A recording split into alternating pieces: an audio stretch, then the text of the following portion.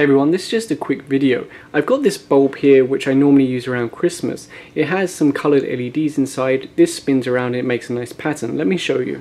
So if I hold this paper here, you can kind of see the pattern. Now of course this looks much better when you put it outside in the dark and it's shining on a wall.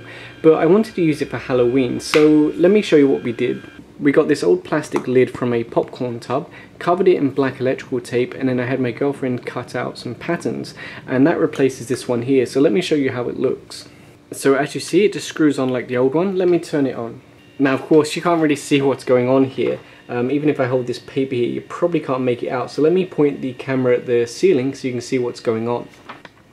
Now it's hard for me to show you this perfectly because I can't zoom my camera out far enough, but do you see how it's projecting up onto the ceiling? How awesome does that look?